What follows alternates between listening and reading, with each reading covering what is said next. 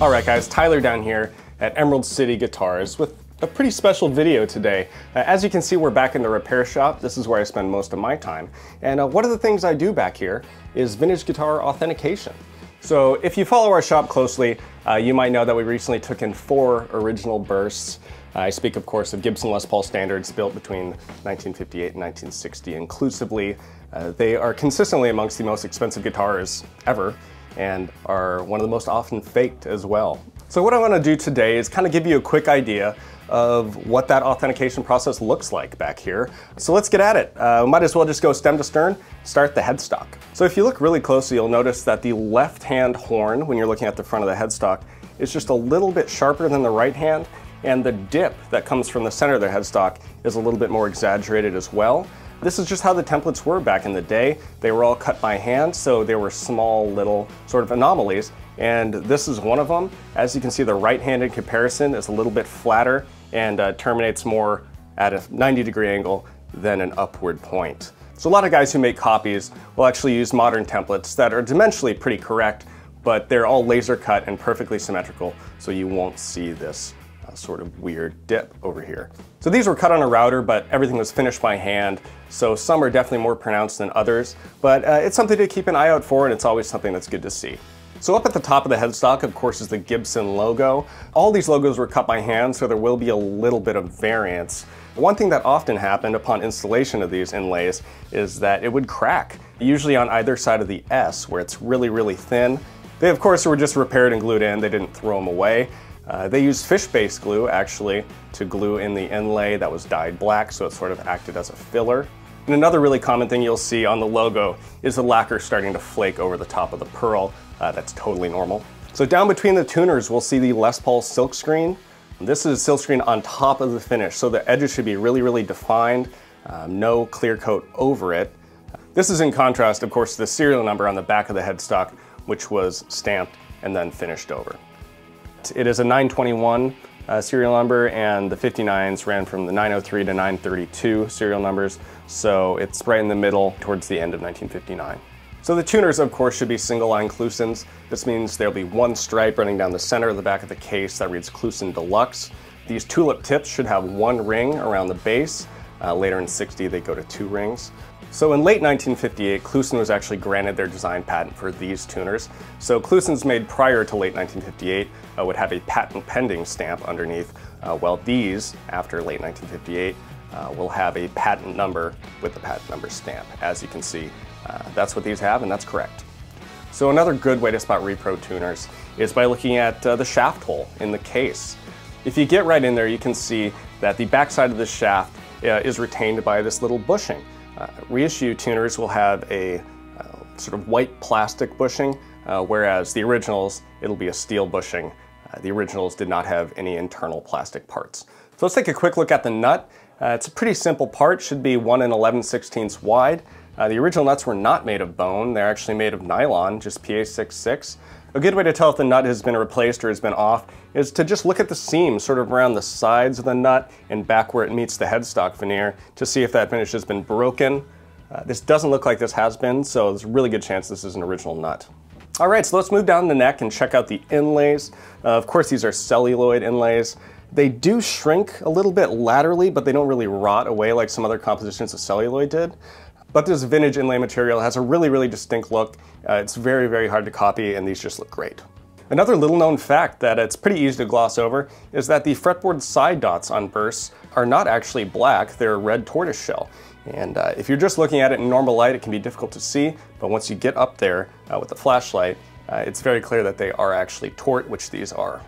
So relatively early in 1959, the fret size changed on these bursts from a pretty slim fret around 70 thousandths wide to the larger jumbo fret, which are around 100 thousandths wide. These frets are the correct width, they look original, all the nubs are still there, very, very consistent, so I think they're original frets. So let's check out the back of the neck. Of course, it's the 59 Les Paul. It's the quintessential perfect neck profile to a lot of people.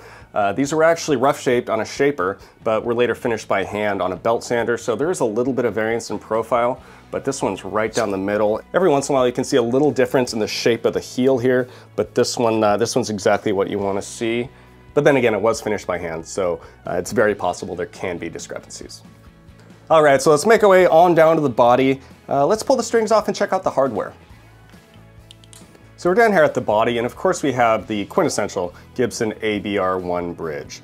So there's no retainer wire for these saddles, which would be true until I think sometime in 1962. The bottom, of course, reads Gibson ABR1 and then has the foundry mark there. So you notice on this original that the letters as well as the foundry mark are very, very sharp around the edges and flat across the top. So when you see reproductions that are maybe cast off the original, you'll notice that these letters as well as the foundry mark are very round on top and the details aren't quite as crisp. So believe it or not, the Gibson historic reproductions are actually some of the best out there. The only way I really know how to tell the difference is by checking the thickness of this back wall. It's the wall that retains the saddle on the side opposite of the fastener head. It's just a very, very slight difference in thickness. The originals tend to be a little bit thinner. They'll measure around 40 to 41 thousandths wide, whereas the reproductions will be anywhere from 46 to maybe 50 thousandths wide. So we'll get the caliper out here and we can see right at 41, so that's perfect.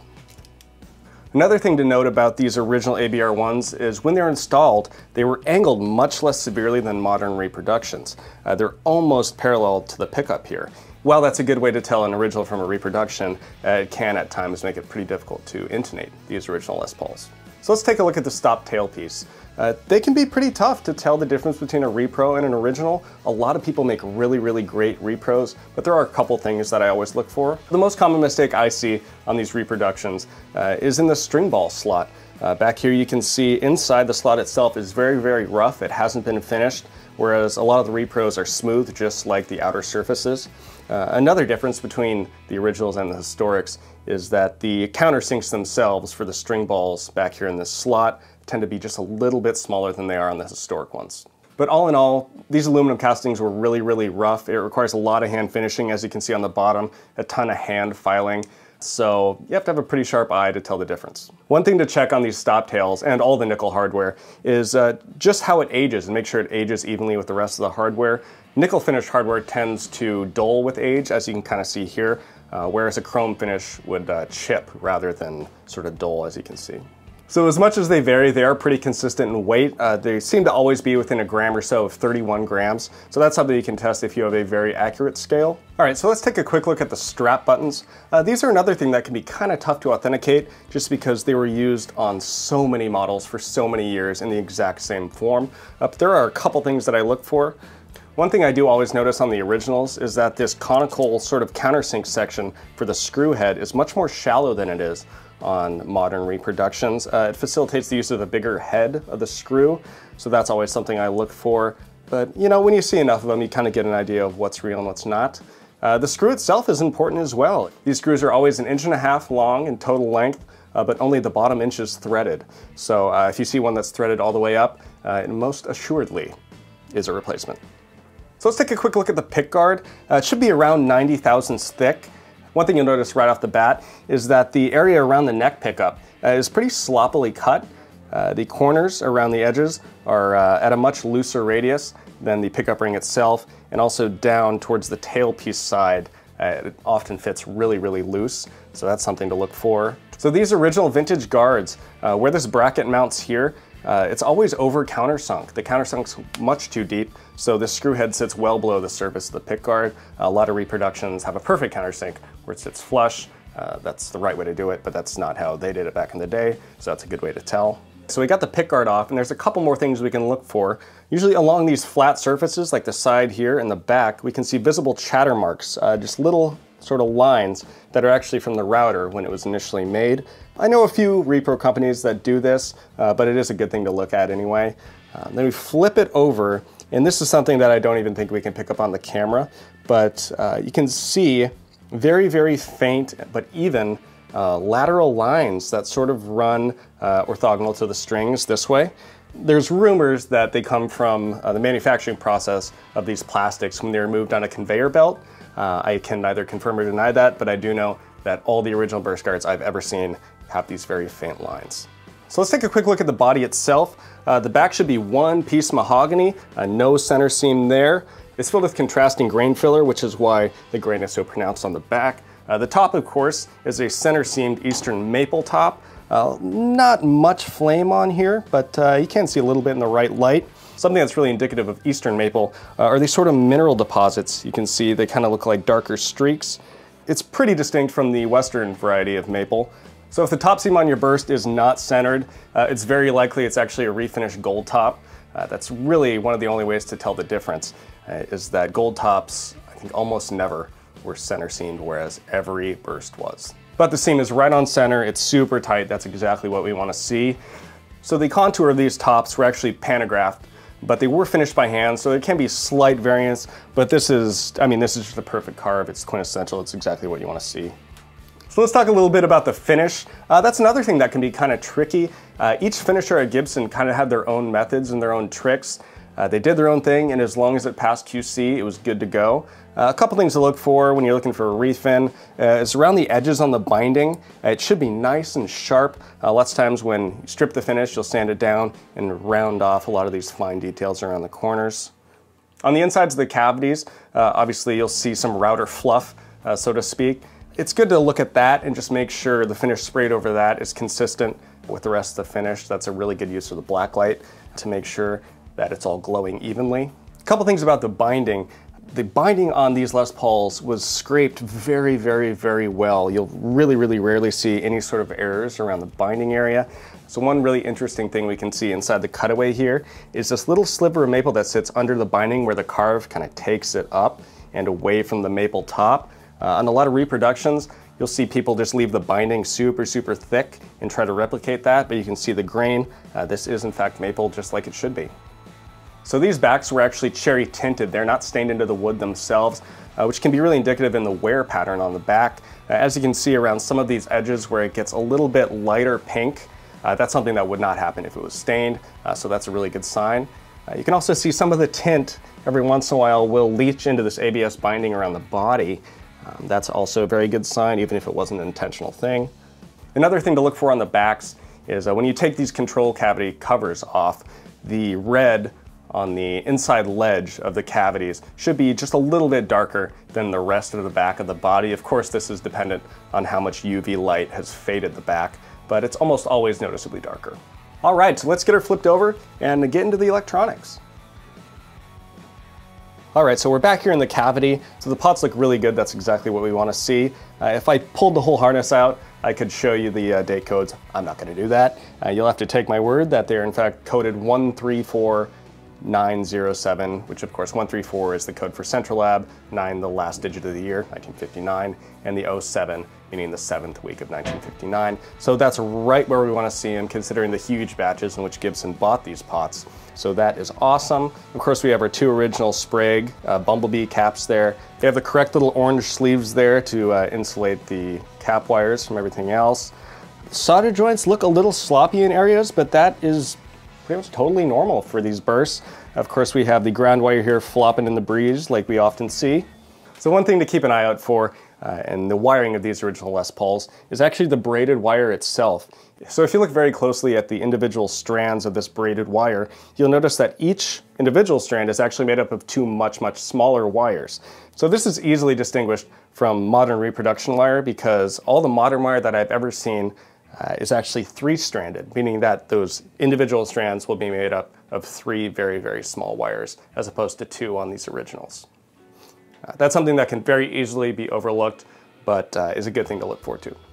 Another thing you may notice looking at the back of the cavity is that it's not a flat bottom. It was actually routed in a sort of tilted jig so the knobs can sit even on the top of the carve, so the knobs look much better from the front. As a result of that, not all the edges of this cavity are square to the back. The most noticeable one is I guess the most base side wall here. When looking at the cavity from the top, it's very easy to see that this top wall is at a huge angle. That's something that all bursts have. They were all routed on the same jig, and I very, very rarely see that on counterfeits. So now that we're back in this cavity, I might as well mention a very unpopular fact in the world of bursts.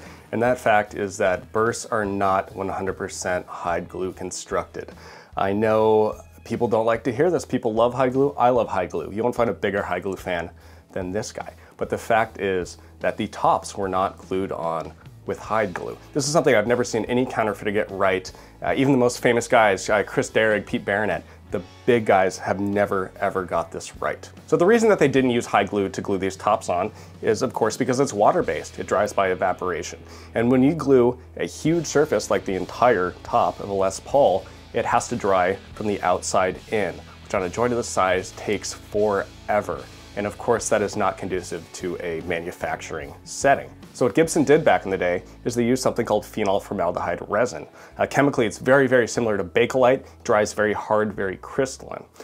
So Gibson would route this body for this channel that goes all the way across prior to gluing the top on. They would slather up the top with phenol formaldehyde resin, get it on there, get perfectly centered, clamp it up, and this is where the advantage of using this resin over hide glue comes into place, because whereas you have to wait for hide glue to cure, phenol formaldehyde is a thermoset plastic, meaning it's like epoxy, it cures with heat.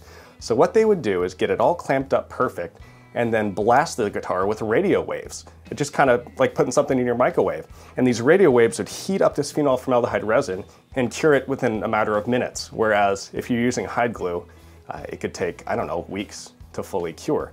So that's what they did and that's why they did it. So for years and years and years, people have denied this. Even the top guys in the field said, no way, there's no way they use multiple kind of glues in the manufacturing process. But due to this thing that I mentioned briefly earlier, this route that was cut before the body was glued on, we can prove that it is in fact not hide glue. So when we look down on either side of this big channel, we look down in the channel, we can see there's some squeeze out from when the top was glued on. Now, every once in a while, we get very lucky and a piece of that will have chipped off and be kind of bouncing around in the cavity. So whenever that happens, I always collect them, and I have a couple of them here. So this lighter yellow piece here is dried hide glue. It's stuff I mixed up myself. Obviously, because it's hide glue, it is extremely soluble in water and also will burn because it's protein-based. Now, these two darker pieces are what chipped off the inside of this channel. You can drop it in water for as long as you want. It's gonna stay just as hard and brittle as it is now. And if you try to light it on fire, it will not burn. It'll just decompose and sort of break up. So that's a pretty infallible way to tell it is not in fact hide glue. Maybe sometime down the road we'll do a little hands-on experiment with this, but for now, you'll just have to take my word. It's not hide glue, and that's okay. They're still awesome. All right, so let's flip this around to the top. Talk a little bit about the switch tip. These were made of Catalin. They were made in similar forms as far back as the 40s, all the way up until I think 1960 or 1961 when the composition changed. These tips were provided by the same company that provided the switches, which is Switchcraft. So these exact switch tips were used on a ton of guitar brands throughout that big window of time, as well as numerous non-guitar applications, so who knows how many of those are out there. It's pretty impossible to tell whether or not this was the original tip that came with the guitar, just because they're so easy to remove and put back on. But one way to tell if this is old or not, we can kind of look at the shape. The domes on the reproductions tend to be a little bit flatter on the top and also smaller in diameter. If you look at the bottom threaded part here, the reproductions tend to have slightly thinner walls than the originals. But the one big deal breaker that I see most often on these reproductions is that there should be no mold marks. It's just a little ridge that you can hardly see.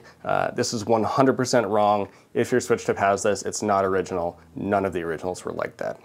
So another good test to tell whether or not this is Catalin or a modern plastic is if you have a hot water pot, like I do over there, just give it a little dip for a couple of seconds and then smell it, and it should smell like formaldehyde. So that's a good indication that it's Catalin and that it is in fact old.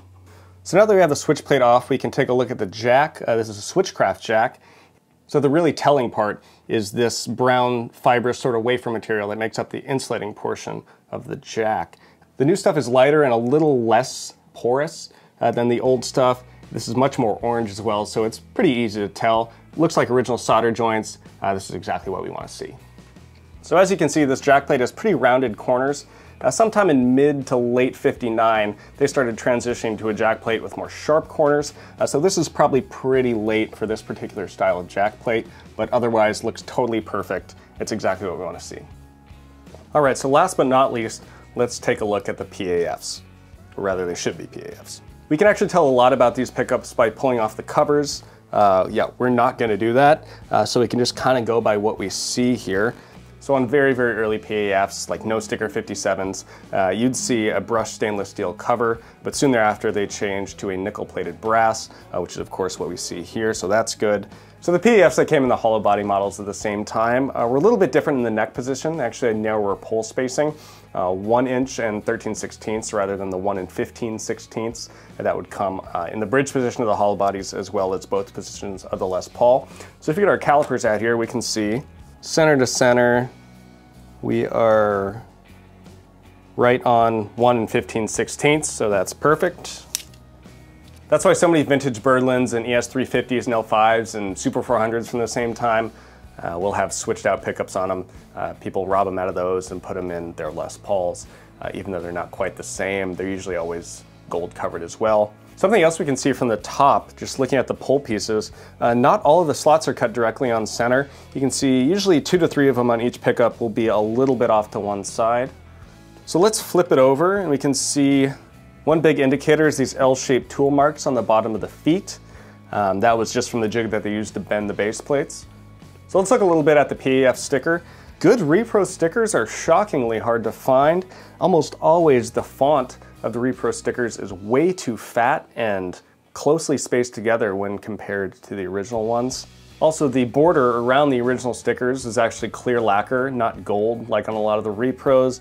Sometimes it can look kind of gold just because it's clear lacquer that had yellowed over time, but it is clear, and that's really easy to see under a black light as well.